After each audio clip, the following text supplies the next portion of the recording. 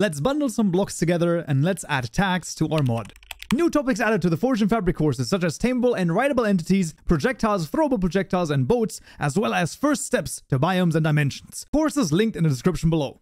Alright, friends, it's back in Intelligent once more, and in this tutorial we're going to be adding tags to our mod. And what are tags? That's the first question, of course. Now, we have dealt with them before when we added the block tags for basically the mineable as well as the needs X tool tag. That's when we actually did deal with tags a little bit, but to give a brief overview, basically tags are a collection of blocks, items, or sometimes other things that basically have a common or shared purpose. In our case, the block tag that we're going to add is going to be used in the metal detector item right here in the isValuableBlock method. Instead of hard coding it to only look for iron ore or diamond ore, what we're going to do is we're going to make this expandable with a custom tag. For this, in the tutorial mod package, we're going to right click a new package called util. I personally like to put this in the util package. You don't have to, but this is just a personal preference of mine. Then we're going to call this the mod tags class, and this is going to have two static classes inside of it.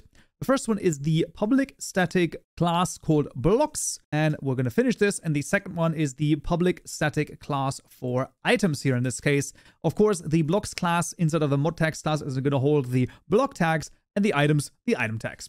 We're going to start with the blocks. For this, we're going to make a private static tag key, tap to autocomplete, of type block, netminecraft block, and this is going to be create tag. The method is going to take in a string name parameter, and we're going to return tag key.of. You can see it even suggests this to us, registry keys.block, comma, new identifier, passing in tutorial mod.modID, and then the name parameter, and that is it. We can then duplicate or copy over the method here, and then just change this to item, change the registry keys to item, and that is also going to add a method here for the items. Now, in this case, we're not going to add any keys here for our items in this tutorial because we don't need them, but in the future, we have the option to do so. And what's also quite important is that even though we're adding this via the code right here, this is basically just a key that then refers to one of the JSON files, which we're going to add in just a moment as well. So you can have the JSON file standalone as well, and you don't necessarily need the key. However, if you don't have the key, then you can't reference it in the code, and that's of course, the whole thing that we're doing this so we can reference this in the metal detector item. And this is then going to be a public static final tag key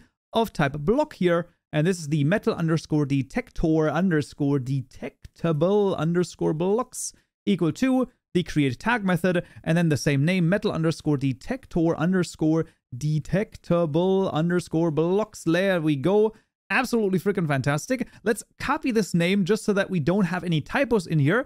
And then we need to actually create this as a JSON file instead of the data tutorial mod folder. We want to right click, new directory called tags. And then this is extremely important, new directory called blocks, because now we're making a blocks tag, meaning it needs to be tutorial mod tags blocks. Extremely important. And then inside of there, we make a new file. We're going to paste in the name, making sure that the name given right here in the create tag method is the same as the name of the file. And then .json. There we go. And I'm just going to copy over the contents over here. This is, of course, available to you in the GitHub repository linked in the description below. And what you have is you have number one, the Ruby ore right here. And then we have all of the Minecraft tags. So inside of this tag, we're referring to other tags, namely the gold ores, emerald ores, so on and so forth. This basically includes both the stone as well as the deep slate variant of those ores, which we're then going to be able to find with the metal detector item. To do this, in the isValuableBlock method, we of course want to change this from hard coding the iron and the diamond ore to saying state.isIn. We're going to call the isIn method, and then just saying mod tags.blocks.metal detectable blocks, and that's it. Now it's going to basically take a look at whether or not the state pass into this method is part of the tag right here, and if it is, then we found a valuable block, and we're going to output it, and so on and so forth. So as crazy as this, that is actually all that we need to do. So the main thing is, of course, that custom tags are going to be under your tutorial mod data folder, and also make sure that it is tags, blocks, and then the custom tag. There we go. So let's jump into the game and see if it works. Alright, finds us back in Minecraft, and let's just see if we can find some copper ore. Let's see if we can find something else. Coal ore right there, iron ore, lapis lazuli, deep slate iron ore, so we can find everything, including, if we take a look here, the ruby ore right here as well. Absolutely freaking awesome, and that is custom tags added to your mod. Right, and next time in this video, we're gonna ditch all of those JSON files, and we're gonna finally do a data gen. Hope to see you there. So, yeah.